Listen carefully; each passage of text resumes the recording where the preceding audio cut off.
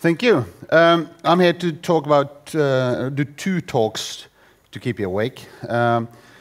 First of all, I'll talk a little bit about Norwegian Internet Exchange in Oslo, and then I'll also do a NIX-update to keep you updated on what's going on in Europe. To start off, the Norwegian Internet Exchange, NIX, is owned and operated by the University of Oslo. That's why I use the University of Oslo slide set here. We were founded back in 1993, so we're fairly old IX-wise. And we are a not-for-profit organization, so we don't do this to make money for the university, but we're not allowed to lose any money either, so it's a kind of a balancing act. We are operating 6 independent peering points, one of them on several locations. We have 65 members and, well, 75 gigabits of peak traffic on a good or bad day, depending on how you see it. We have a website, of course. Currently, it redirects into the University of Oslo web structure, but it will be a separate website in, well, a fairly short time. So this is, well, the highlights. So you could stop there, but I'll go on a little bit. Just a little bit of history. This was the internet back in September 1973. And you've seen this drawing, but one of the interesting things was that Norway was on the map, actually. This was the first link outside the US, because they had some spare bandwidth on a satellite link, 9.6 kilobits per second. That was very fast in 1973. We haven't managed to keep that position as the only node on the internet outside the US, but it was good days. Internet in Norway today, fairly similar to Sweden. I mean, Norway, Sweden, well, almost the same. Well, let's try to be good today. Well, what we see is that more than 85% of homes in Norway have fixed broadband. I think that's probably almost the same in Sweden. And we see a fairly equal split today between DSL, cable TV, and fiber. But of course, fiber grows and DSL declines. That's the business. And we have 4 large ISPs that have the vast majority of the marketplace. And some of these big ISPs also operate in Sweden. 98% of the population have 4G, and 99.7% have 3G or better. So we have, most people in Norway have fairly good and easy access to the internet, and a lot of adults use the internet all the time. If you have kids, that's 100% of the kids. That's how the world goes. And we have 2 companies doing IX activity in Norway. It's us, and Free IX Oslo. That's a best effort project by a number of very nice people. They're not very active, but and their service, if it fits your bill, it fits your bill. If it doesn't, well, don't use them. But that's the way with these free IXs. To go back to NIX, we are operating 6 independent peering points, and 2 of them in Oslo. And those are for what we will call national peering. Netnod is doing, I would say, international peering, covering a fairly large part of Europe. We are much more focused on Norway. So we don't have those big international carriers connected. We have the national carriers connected to the IX. So for redundancy, we have 2 IXs in Oslo. We don't have the setup that Netnod has with blue and green, and you connect to both and all that stuff. We started up with 1, and then we made another one quite a few years later for redundancy. So we have NIX-1, the main peering point, where all our ISPs connect.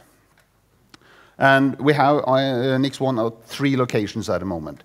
If you're familiar with Oslo, this is a map of the Oslo area. So we have the main peering point where it all started up at the university campus.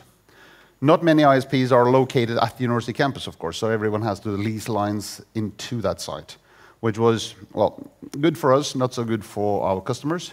So we have expanded our presence to 2 data centers in the Oslo area. Those of you operating in Oslo will be familiar with these. It's the Hans Møller Gassmannsvei number 9, which is HMG9, where IP only, Verizon, a number of businesses have their locations. Telenor AB has a POP there. Lots of people have POPs there. So we're present in the Verizon area, so you can connect to us quite easily there. And we also have a node at Digiplex, the old main Digiplex facility at Ulven in central Oslo. And these are interconnected. So you can hook up to any of these 3 sites and get connectivity to the NIX-1 peering LAN. Then we have NIX-2 in downtown Oslo, and it was intended as a redundant site for those who wanted redundancy in Norway, redundant peering. So we have made sure that we are at least 3 kilometers away from any of the NIX-1 locations and infrastructure to facilitate a certain geographic redundancy. Today, all members are connected to NIX-1, and approximately 25 members are connected to NIX-2. Outside Oslo, we have 4 peering points for what we call regional peering. And the idea comes very much from Netnod.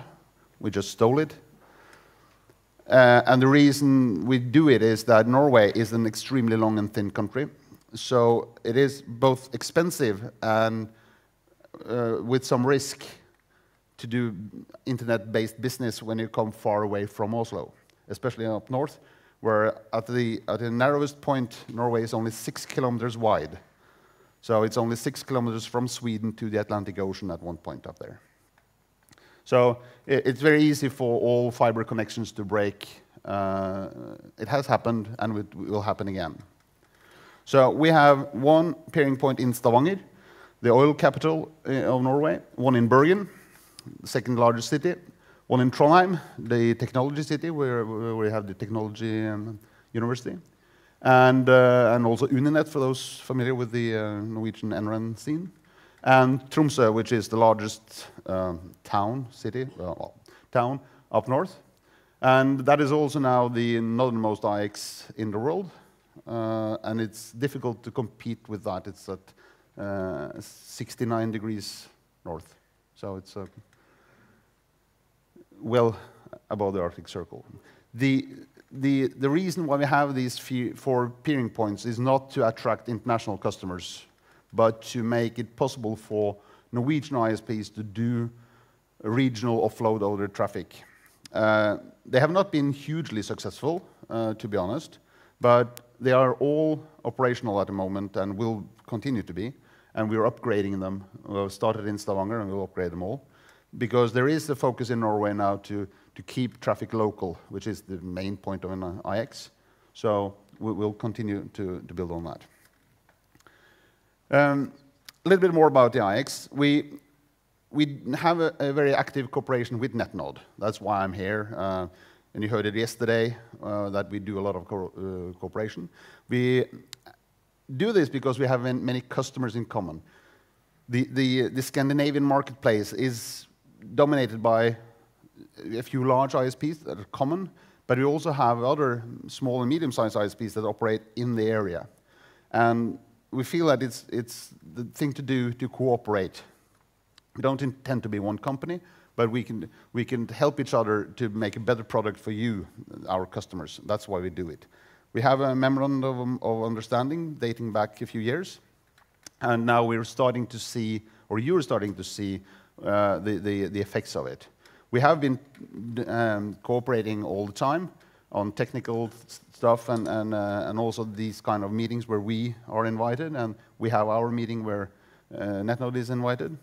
So the first you've seen was announced yesterday, which is Netnod Oslo, powered by NIX, which is a way for Netnod to sell NIX-1 as part of the Netnod package to make the Netnod product hopefully a better and more complete product in Scandinavia.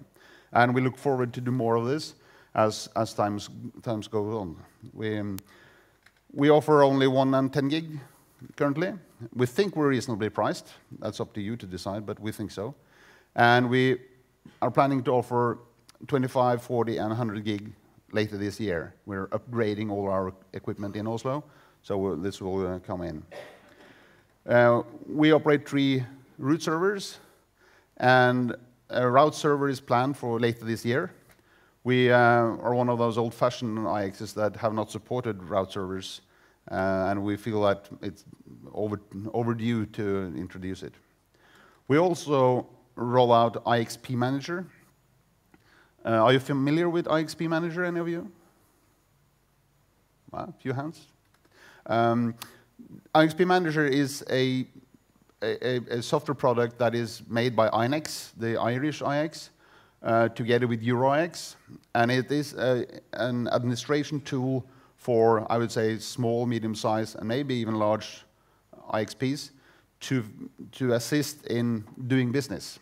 And it also has a customer-facing portal, making it possible for you as a customer to update your own information and work with the IX. We plan to use it in many roles. For us, it will even populate the route server. So you as a customer will put into your portal what you want our route server to know about you, and the route server will be populated automatically. We will also use it to report automatically to EuroIX, the technical setup of our IX. We'll come back to that during the EuroIX presentation. But that's also an important point for us, to automate some of these things, and also to make it possible for you as a customer to do things yourself and not depend on us doing all the changes. Just to show you 3 screenshots of IXP Manager, this is the view I got from IXP Manager. The customer portal might look a little bit different, but not too different. It is a website where the first side you will get some graphs showing the traffic on all the different peering points. As you see, this screenshot is taken 3 days after we started this version of IXP Manager. So not much data yet, but that will grow. You can also get statistics of ports, active ports, connected bandwidth, all that stuff. And you can see from the menus approximately what's available. One of the things that's important for you as customers, I believe, is to get an overview of the customers connected. And you will get a much more structured and detailed overview of the customers as opposed to what we give you today. Today you just get a long list, not very sorted, not very good. And you can also go in on each customer to see how much traffic are they running over the IX, NOC information, peering information, all that stuff. This is not complete yet, but as we open this up for our customers in a very short time, we guess this will be filled up with useful information for all the other customers. So we look forward to have such a tool. We have lacked it for many years, and we think that's an important improvement of the service we have in Oslo.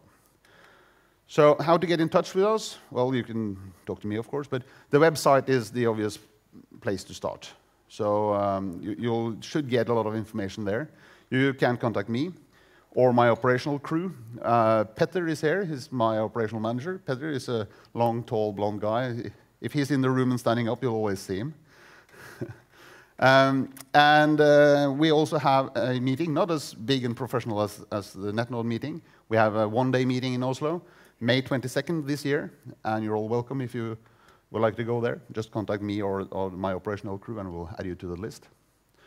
So that was all about NIX. Do you have any questions about NIX? You can do that first. No, you're all sleeping, so.